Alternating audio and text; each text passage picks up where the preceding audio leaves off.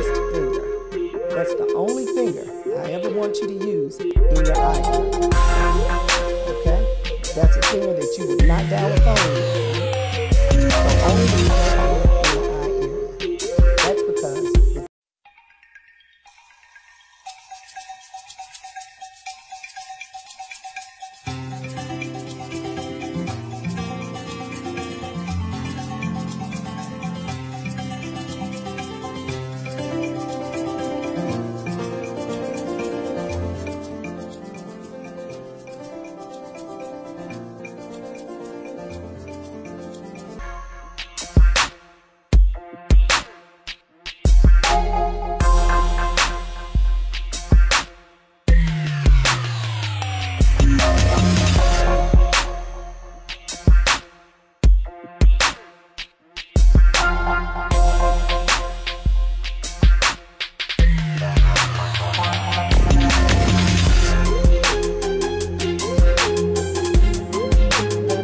ladies, I'm so excited about you all joining us for our empowerment party.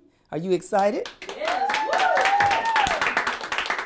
Awesome, awesome. So today we're going to be doing some fun things, giving some great information. If you have some questions, you can ask. I want to introduce myself, but I want to know a little bit about you also. So my name is Ava Story. I am a wife, mother of 6. And I came from Gary, Indiana originally, by way of a lot of places to Atlanta. And so I've been a skincare consultant for 24 years now. So I may know a little bit about what you have concerns about. Now, I'd like to know your name. I'm Angela. Angela, thank you. You want to tell us something that you love to do, Angela? I love to help people, and I also love to work out. Okay. Angela loves to work out. My name is Nicole. Okay, Nicole. What do you love to do? Shop. Ah, okay. Nicole loves to shop. My name is Ann. I love to eat. All right, Ann. I'm with you. Love to eat too. My name is Trinity. I love to sing. You love to sing. Now, just as all of you have a different love, everybody has a different skin type. Okay? And so we're going to talk a little bit about your skin type and the importance of skincare.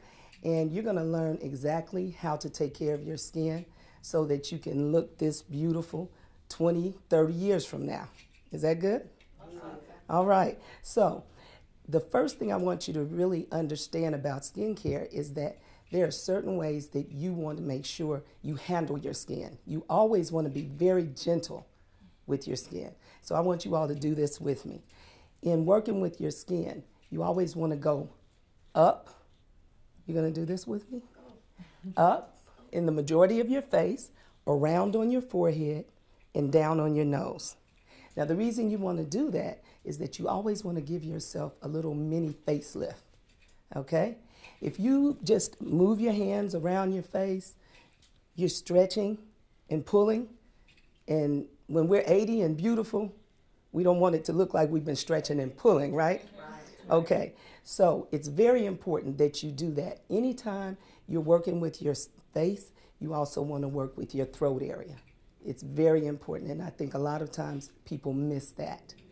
All right? Now I want you to hold your hands up and shake your ring finger. You see, that's your weakest finger. That's the only finger I ever want you to use in your eye area. Okay? That's a finger that you would not dial a phone with, right? So only use that finger in the eye area. That's because the tissues in your eye area are the most gentle tissues on your whole body. You also don't have any oil glands in that area. So that's why your eye area dries out very quickly, okay? So the first step to your skincare regimen is always going to be to cleanse. But before you cleanse, I want you to make sure that you wash your hands, okay? Because if you're doing this at night, you've been out all day dealing with life. And so you don't want that life to end up on your face, right? Okay, so you're going to wash your hands, and then you're going to use your cleanser. And when you use your cleanser, you're going to dab a little bit in your hand and dot it around your face. And once you do that, again, you're going to use those same motions around on the forehead and down in your nose area, okay? And which fingers you're going to use? The ring fingers for your eye area, okay? So once you use your cleanser, I want you to always, always use a clean face cloth every time because you don't want debris from using a face cloth you've used before. Does that make sense? Okay, so you're going to use a clean face cloth, and again, you're going to use those same strokes. You'll get so used to it. Within a week, automatically, that's what your hands will do when they come near your face, okay? So once you remove your cleanser, the next step is exfoliating. Now, when you exfoliate, the purpose is to remove any dead skin cells. You know that. And so it's important. Sometimes you can have a cleanser that has an exfoliant in it. And that makes it very easy because every time you cleanse your face, you're going to be exfoliating also. And when you exfoliate, you're showing brand new skin. You're removing that dead skin. And so your skin will actually look brighter. If you actually did an exfoliant on one side of your face, you could probably tell the difference when you looked in the mirror. Okay? So usually an exfoliant by itself might be a mask. And you're familiar with masks? Yes. Anytime you use a mask, I want you to make sure that you leave your eye area out, sort of like a raccoon look, okay? Because you don't want that mask drying in that eye area, right? So just leave that out and put the mask on the rest of your face and remember your throat also. Most masks tell you to keep them on for about 15 minutes. Then you want to use a face cloth, warm water, not hot, warm, and massage the mask off. When you're doing that, that's what's going to remove the dry and dead skin cells, okay? And you make sure that you get any grittiness that comes from that mask off of your face at that point. Now, at this time, you may use a different product, anti-aging product if you're 40 or over, but it's very important that you take the time to put vitamins and nutrients on your skin, okay? So at this point, you're using an anti-aging product. Those of you that may not feel that you need that, you're gonna skip that. But those of us who enjoy that, enjoy thinking about that, we're gonna use that. And when you use a serum, and you've heard about serums, seen them on TV, anytime you use a serum, you wanna use it at night. And so a serum itself, it helps just rejuvenate your skin.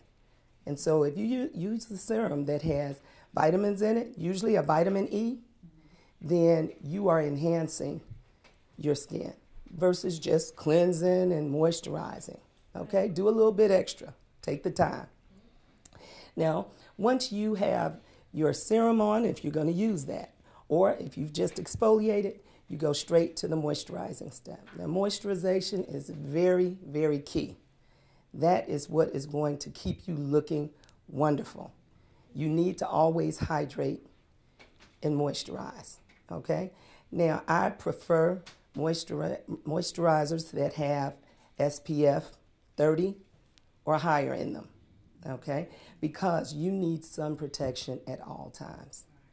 Most people think, oh, if I'm not at the beach, I don't need to be protected. I don't need sunscreen, right? But that is so untrue because even when it's an overcast day, the sun rays can still get to your skin and damage it. You can get incidental sun exposure simply by going to the mailbox, walking the dog, just that quickly. So if you get up in the morning, and your regimen now is morning and night, okay, not just once a day, but morning and night. If you get up in the morning and you apply that moisturizer with the sunscreen in it, then you're good. You're protected. Your moisturizer should also say that it hydrates for up to 10 hours. That's very important. So I want you to understand the difference in moisturization and hydration. Moisturization is when you apply something and your skin immediately soaks it up. Hydration is more like a sprinkler system going off. You apply the product, and as the time goes through the day, it's just hydrating a little more during the day over that 10-hour period or whatever your product says. that it's going to work. So moisturization, hydration, we clear on it? Yes, ma'am. Are you excited about it? Yes. Okay. Question? Yes, ma'am. Okay, so if you're going to use a moisturizer for hydrating, what would be the best moisturizer that won't clog your pores? Okay. Well, that's an excellent question.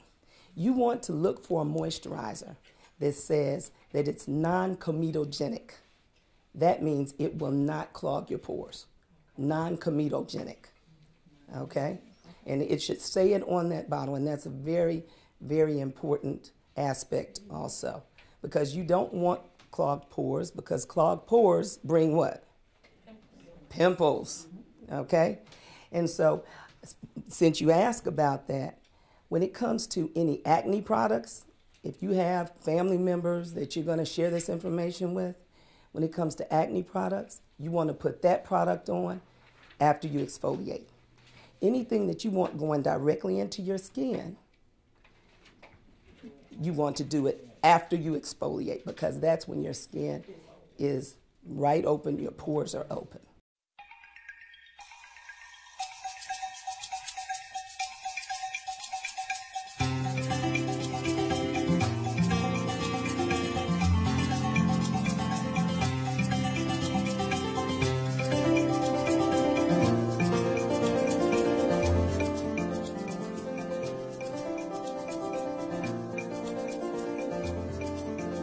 Ladies, I'm so excited to talk to you again about your particular skincare. And so I basically assess my clients in two ways. Either you have normal to dry skin, or you have combination oily skin. Now, combination skin is when you feel like you're oily only in your T-zone, and that's across your forehead and straight down your nose and chin. Does anybody have combination skin? Okay, all right. And oily skin, you usually feel like you look oily. You know, your glands are just going. There's always an oil. You feel like you have a sheen on your face. Anybody have oily skin? I'm gonna say oily instead of. Okay, all right. Nicole has oily skin. So, anybody have dry skin? Nope. Combination. All right.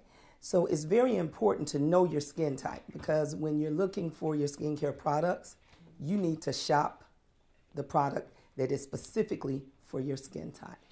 Now, I want to share a myth with you. Those that have oily skin think that they don't need a moisturizer.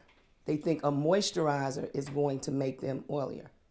But when you exfoliate, and when you have oily skin, you definitely want to exfoliate. You want to cleanse your pores.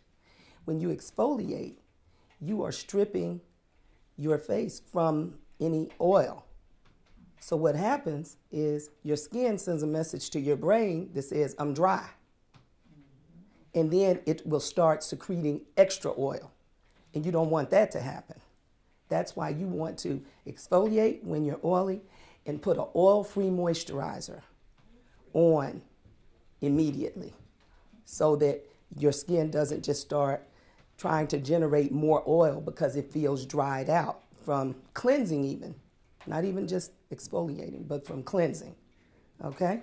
That's a great tip? Great tip. Okay. So when you use that, Nicole, when you use a product that is for oily skin, a moisturizer, you will not feel, you should not feel that you're oily at all.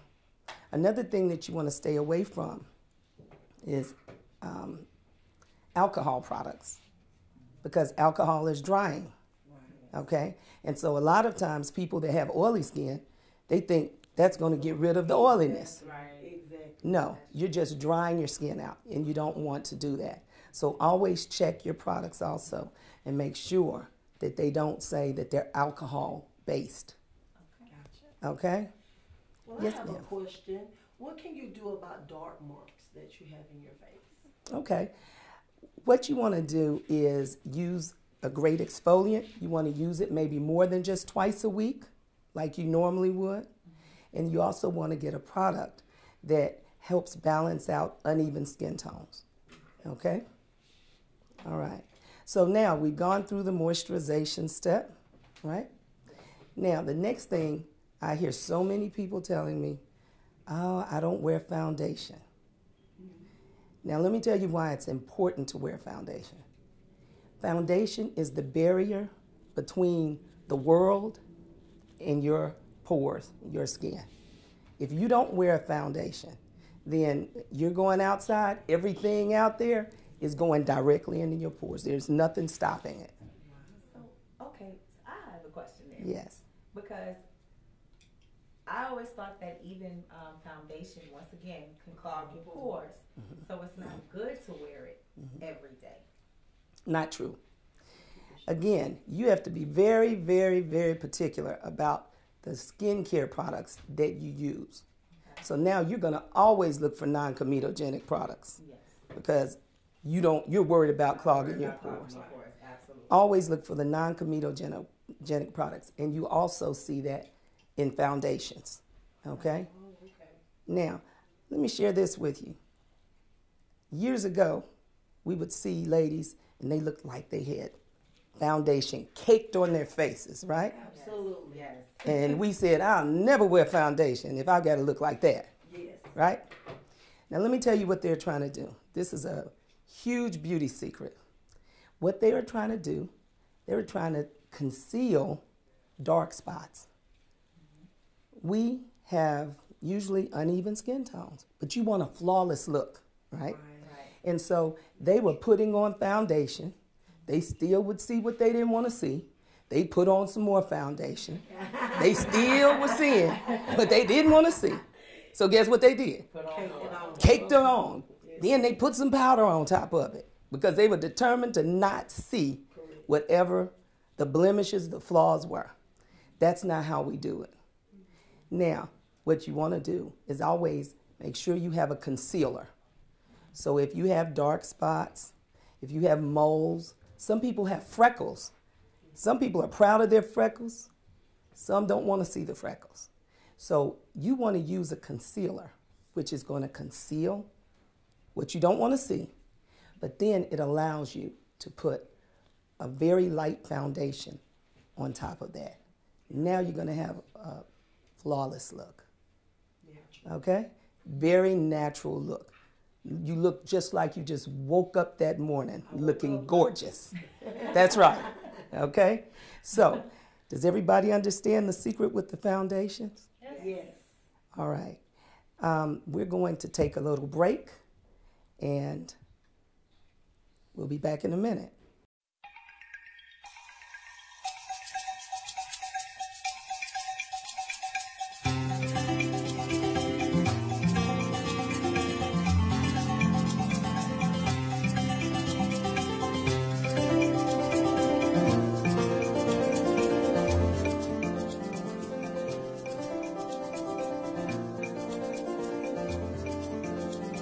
Ladies, we are excited about having a presentation by hairstylist Ania Williams.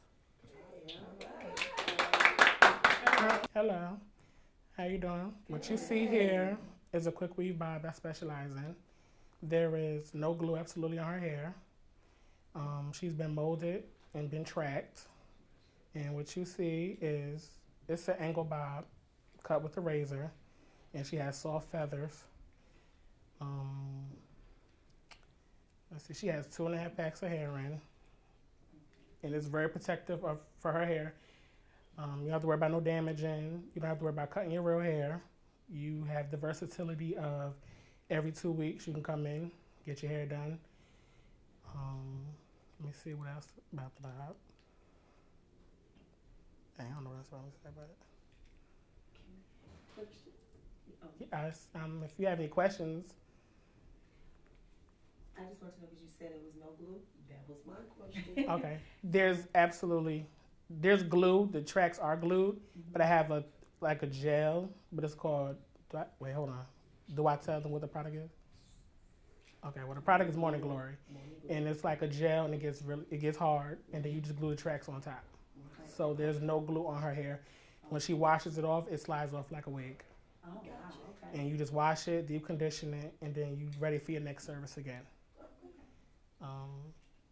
One How other long question. can a style like that last on top of the morning glory? I have some clients that wear their styles for 2 weeks Okay. to 3 weeks.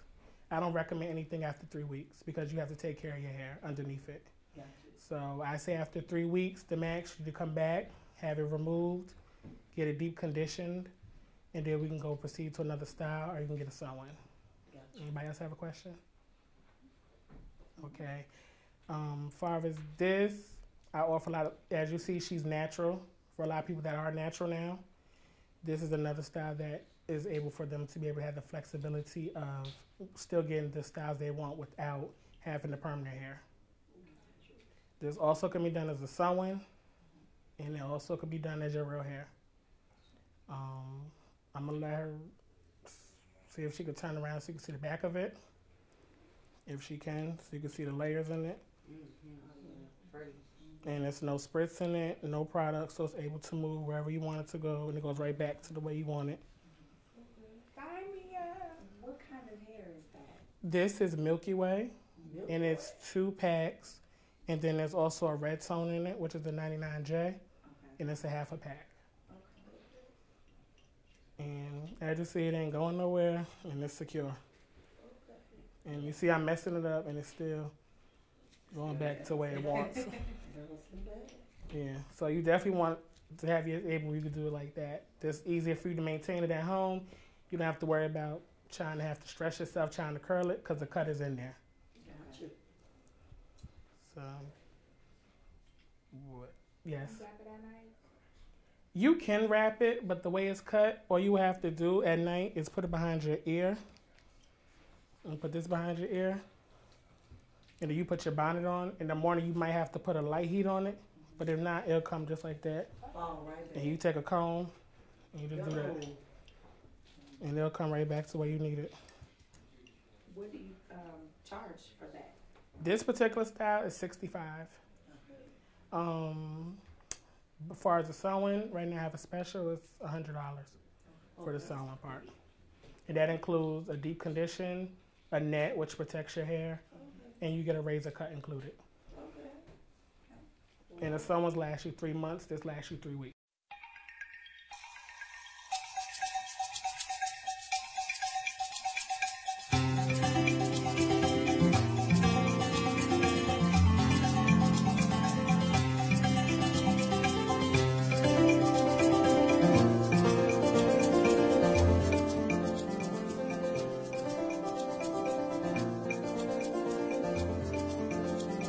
Ladies, we are excited about having a presentation.